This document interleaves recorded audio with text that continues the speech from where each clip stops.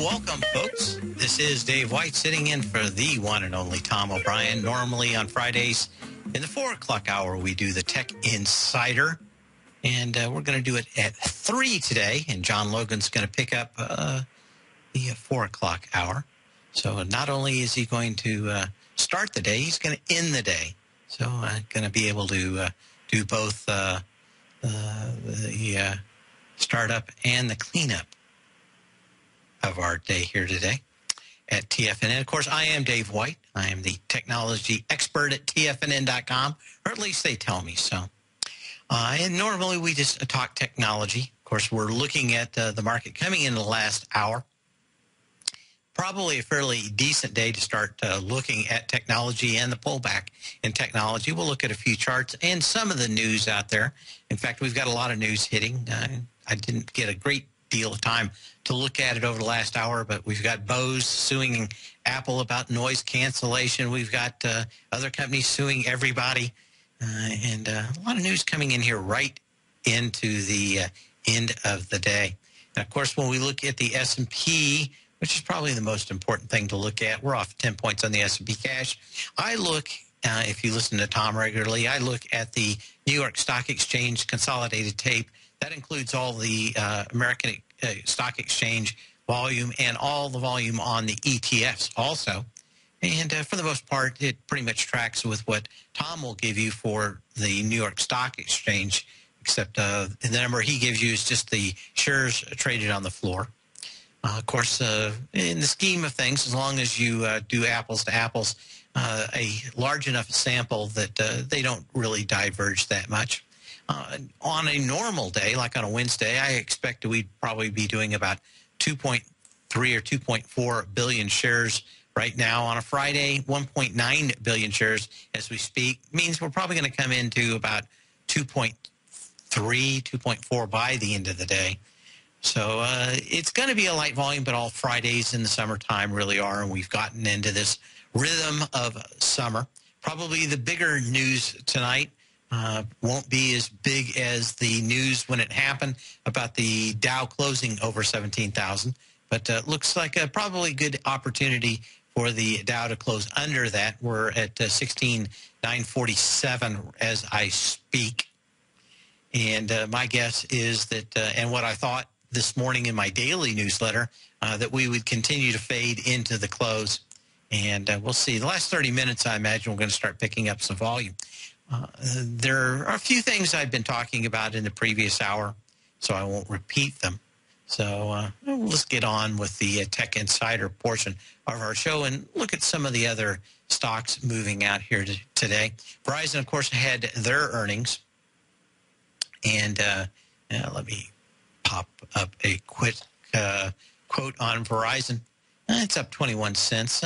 Not a real bad a couple of days out here since I think it had earnings on the 21st. They are monetizing their mobile data plans better than any of the rivals, according to a new report from Consumer Intelligent Research Partners, CIRP. And kind of interesting what Verizon is doing in both the mobile space and, of course, in residential internet and cable. They did also have kind of a notice on Monday that I thought was interesting, mostly because we had severe problems with Verizon. I'm speaking to you through Verizon's Fios, which we use in our office and I use at my residence. It is probably one of the better nationwide plans out there. Of course, everybody would die to have Google Fiber and have a gigabit of data coming back and forth. But Verizon is not only monetizing its cable, they've kind of gone past installing any more Fios. I think they think that there's something better out there. But in the meantime, they're going to push their single best advantage, and that is having probably the most well-deployed fiber in the country in the Verizon Fios. And they are going to do one thing that no one else really has yet, and that is normally when you have internet access at your home, you'll be able to download things very quickly, but upload them probably maybe 30% as fast as you can download them.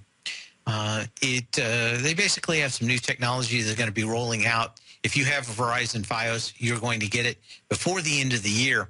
And that will mean that if you are downloading the app, downloading, you're going to be able to download and upload at the same rates. Normally, that big difference out there, slowly uploading things, if you are a big uploader. Most people aren't, and they've just seen that it's probably not going to really be any hair off their back if they go ahead and start basically having a flat plan for both uploads and downloads for Verizon. Of course, I use them and have their service, and I get about 83 gigabits a second. Gigabits? That's not right. Megabits per second. And it is one of the better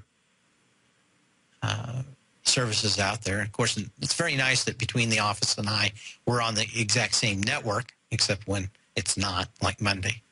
But it is going to be kind of interesting out there. Verizon seems to be the best of the worst people. Probably the worst thing that they've done to me lately is, of course, purposely slowed down Netflix. And I think maybe some of these things are more about PR and playing nice than actually trying to get some cash out of these big internet companies that use lots of data like Netflix. But it's going to be a continuing problem and friction between big data suppliers like Netflix and data providers like Verizon, Comcast, and Time Warner. I'm sure hoping that Time Warner Comcast thing does not go through. A marriage made in hell, as far as I'm concerned. Of course, we talk a lot at TFNN about health. Tom's very into that. And, of course, we've got our own show on Friday here that talks about living a primal lifestyle and trying to get body in shape, I guess. Some of the other around the genetically modified foods. And, of course, I don't think there's anybody that hasn't either at least accidentally eaten some genetically modified corn from Monsanto or wheat.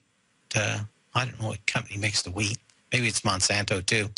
But a lot of genetically modified foods that are all vegetables for the most part. And no one's really gone into genetically modified animals. But it looks like they are asking for approval right now and waiting FDA approval for genetically modified salmon. And if it goes on and gets approved, we're probably looking at these on the plates within about 2 years. Now, especially with more and more people on the globe, it's going to be more important that we get more, especially protein in the diets. Fish is probably one of the better ones out here. They've done it by taking the thing that actually releases the growth hormone from a fish that has a big one and put it in the smaller version of a salmon. So this thing is called a constant hormone release mechanism. Allows it to grow more quickly. Basically, it would take the same fish 31 to 36 months to grow to full size, and now in 16 to 18 months compared to the conventional farmed salmon. And so, it grows in warm weather, all that kind of stuff. Doesn't seem to grow in cold weather. So now, doesn't matter whether it's cold or warm water. These things just grow. And, if it can get to your plate in half the time, it doesn't cause you to have an extra eye growing in your forehead, probably a good thing. I know a lot of people are going to be talking about this. And, of course, you've got companies like Chipotle screaming about genetically modified foods. My question is, how long are they going to be able to resist the eye of that? But I don't know. Well, we got a swimming salmon from a company called AquaVantage. We'll be back in just a minute.